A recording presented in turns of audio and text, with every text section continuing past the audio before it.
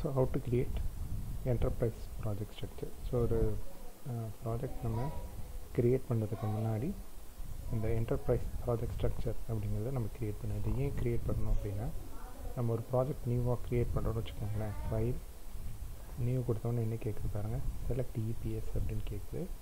அப்போ நம்ம உள்ளே போய் செலக்ட் பண்ணுறோம். ஓகே, இதுதான் வந்து நம்ம என்டர்ப்ரைஸ் ப்ராஜெக்ட் ஸ்ட்ரக்சர் அப்படிங்கிற ABC projects. Okay, so road, ரயில், ஏர்போர்ட் இந்த மாதிரி வந்து நம்ம க்ரியேட் பண்ணணும். ஸோ இதுதான் வந்து நம்ம என்டர்ப்ரைஸ் ப்ராஜெக்ட் ஸ்ட்ரக்சர் சொல்கிறோம். அதாவது கம்பெனி நேம், என்னென்ன டிவிஷன்ஸ் இருக்குது அப்படிங்கிறத நம்ம க்ரியேட் பண்ணலாம். ஓகேவா, இதை எப்படி க்ரியேட் பண்ணுறது அப்படிங்கிறத நம்ம பார்க்கலாம்.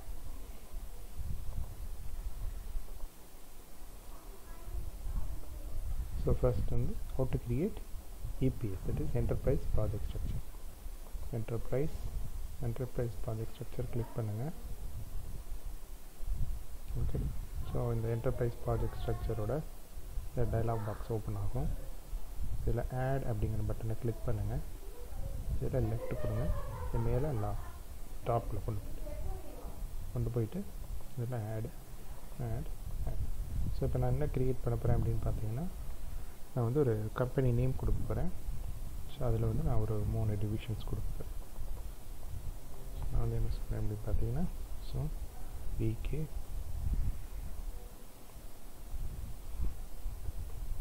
ப்ராஜெக்ட்ஸ் அப்படி கொடுக்குறேன். ஸோ ஐடி வந்து ஷார்ட்டாக கொடுங்க. So PK bro, PK projects.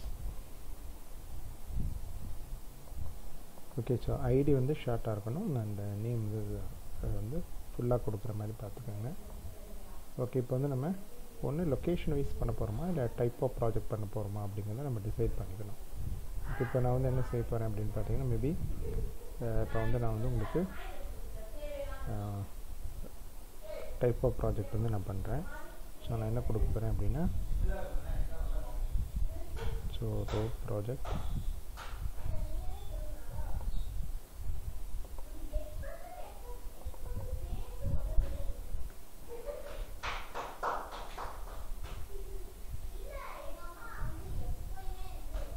road project.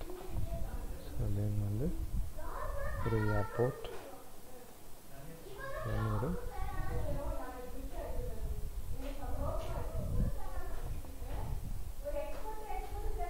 ஒரு இன்ஃப்ரா ப்ராஜெக்ட். ஓகே, ஸோ இந்த இடத்துல டீட்டெயிலாக நம்ம டைப் பண்ணிக்கோங்க. Roadway project. ஸோ இது ஒரு டிவிஷன். ஓகேங்களா, அதே மாதிரி ஏர்போர்ட் ப்ராஜெக்ட். ஸோ இது வந்து ஒவ்வொரு டிவிஷன்ஸ். இல்லை நீங்கள் டிவிஷன் கூட கொடுத்துக்கலாம், ப்ராஜெக்ட் நேம் கொடுக்குறதுக்கு பதில். ஸோ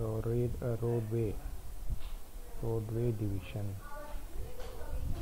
அதே மாதிரி airport, okay, airport division.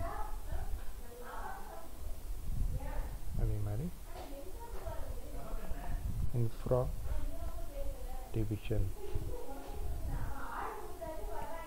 So இந்த மாதிரி வந்து க்ரியேட் பண்ணிக்கோங்க. ஓகே, ஸோ இங்கே க்ரியேட் பண்ணியிருக்கோம் இல்லையா, ஏபிசி ப்ராஜெக்டில் ரோடு, ரயில், ஏர்போர்ட். அதே மாதிரி இதில் பார்த்தீங்கன்னா metro project, highway project, power project. So ஒரு கம்பெனி நேம் இருக்கணும், அவங்களோட என்னென்ன டிவிஷன்ஸ் இருக்குது அப்படின்றத கொடுக்கணும். சம்டைம்ஸ் வந்து லொக்கேஷன் வைஸும் கொடுக்கலாம். இப்போ நான் கொடுத்துருக்கேன் எல்என்டி ப்ராஜெக்ட்ஸ், இதுக்கு லொக்கேஷன் கொடுத்துருக்கேன்.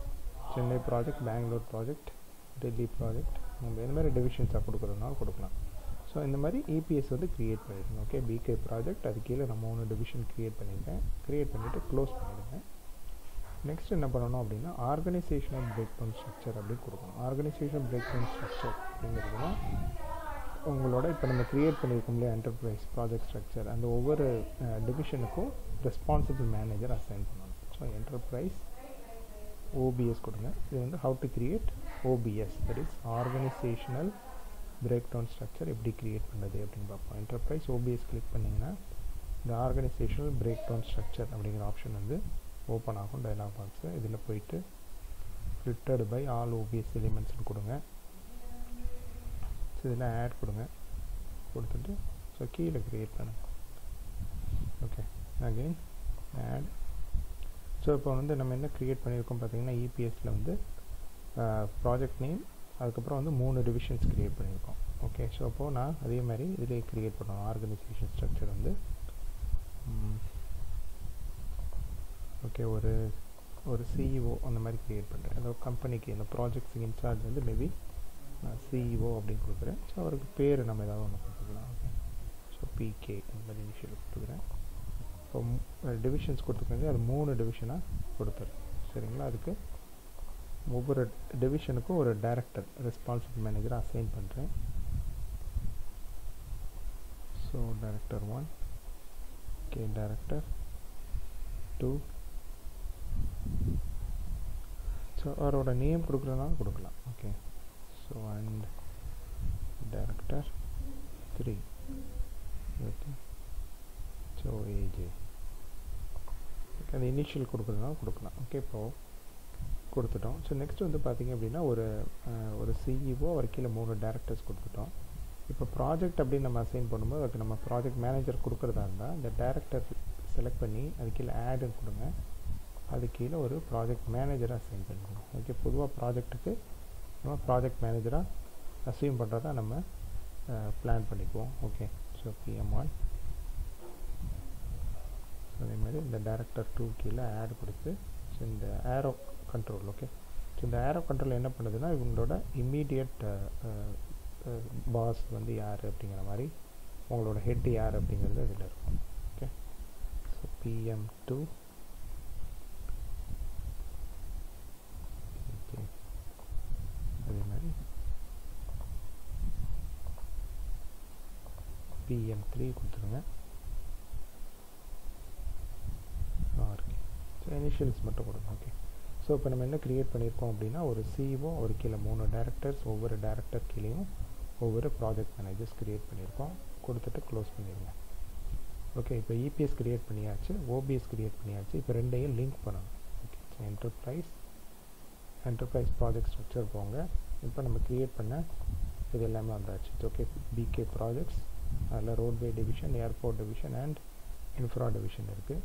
இப்போ ஒவ்வொன்றுக்கும் இன்சார்ஜ் அசைன் பண்ணணும். பிகே ப்ராஜெக்ட் ஃபஸ்ட் செலக்ட் பண்ணிக்கோங்க. ப்ராஜெக்டோட ஹெட்டிங் கீழே வந்து பார்த்தீங்கன்னா ரெஸ்பான்சிபிள் மேனேஜர் கேட்கும். அதை செலக்ட் பண்ணிவிட்டு இப்போ நம்ம க்ரியேட் பண்ணி வச்சுருக்கோம்ல ஓபிஎஸ் ஸ்ட்ரக்சர், இதில் பார்த்தீங்கன்னா அந்த சிஇஓ அவரை அசைன் பண்ணுங்கள். உங்கள் கம்பெனி நேமுக்கு இது எஸ்ன்னு கொடுத்துருங்க. அதே மாதிரி ரோட்வே டிவிஷன், அந்த ரோட்வே டிவிஷனுக்கு யாரை கொடுக்குறீங்க, டைரக்டர் 1 அசைன் பண்ணுங்கள். அண்ட் ஏர்போர்ட் டிவிஷனுக்கு டைரக்டர் 2 அசைன் பண்ணுங்கள்.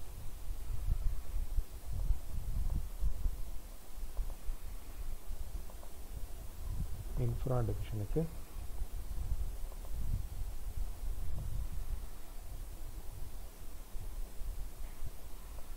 டைரக்டர் 3 அசைன் பண்ணுங்க.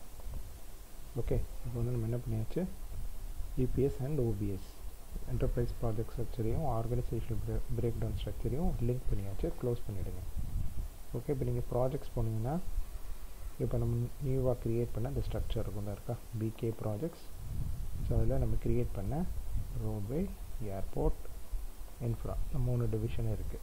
ஓகே, ஸோ இப்போது நம்ம அசைன் பண்ண ரெஸ்பான்சிபிள் மேனேஜர் கரெக்டானு செக் பண்ணோன்னா அதை செலக்ட் பண்ணிவிட்டு இந்த ஜென்ரல் கொடுங்க.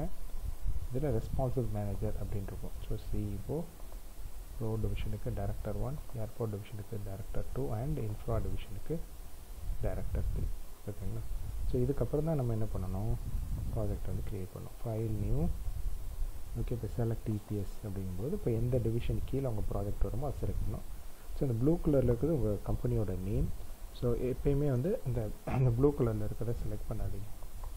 ஓகே, இந்த டிவிஷன் செலக்ட் பண்ணிங்கன்னா அது கீழே ப்ராஜெக்ட்டு க்ரியேட் ஆகும். இப்போ ரோட்வே டிவிஷன் கீழே எனக்கு ஒரு ப்ராஜெக்ட் க்ரியேட் பண்ணோன்னா அதை செலக்ட் பண்ணிவிட்டு ஓகே இது கொடுங்க, நெக்ஸ்ட்டு கொடுங்க.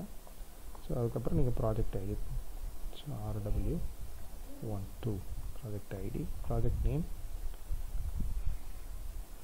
ரோட்வே ப்ராஜெக்ட் 234, இதை ஒரு நேம் கொடுத்துருங்க. நெக்ஸ்ட்டு கொடுங்க.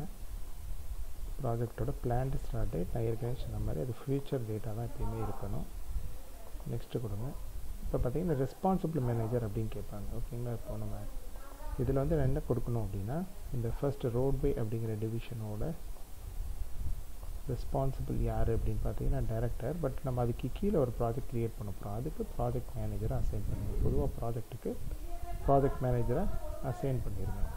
கொடுத்துட்டு நெக்ஸ்ட்டு கொடுங்க, ஃபினிஷ் கொடுங்க.